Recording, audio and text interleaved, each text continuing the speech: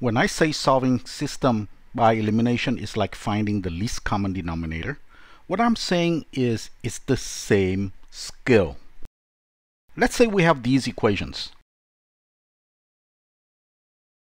And let's say we want to eliminate x. We see 2x and 4x. We want them to become opposites of each other. It's pretty obvious that we want them both to be 4x, one positive and the other negative. So we multiply the first equation by -2.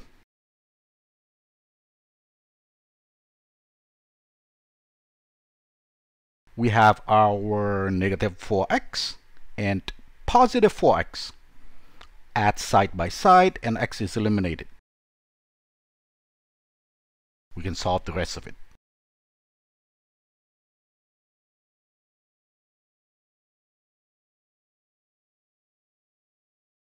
Now, what if we have these equations instead? We see 6x and 8x. It's not very obvious what we should do with them. This is where I say you should think of it like doing a least common denominator problem.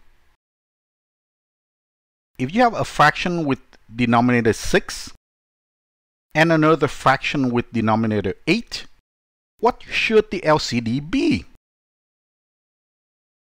24, right? The common denominator should be 24. So, same with this system here. You have a 6x and an 8x. You should make them both into 24x. One positive and the other negative.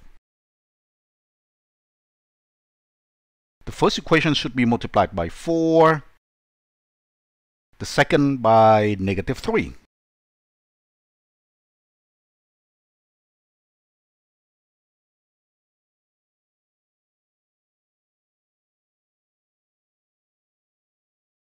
There we go.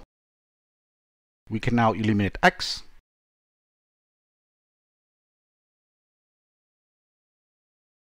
And solve the rest of the system.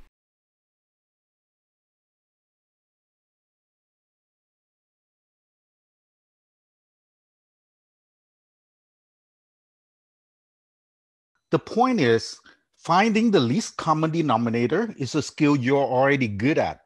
So you should point your brain that way and apply that skill to solving the system by elimination. All right? Thanks for watching. Bye.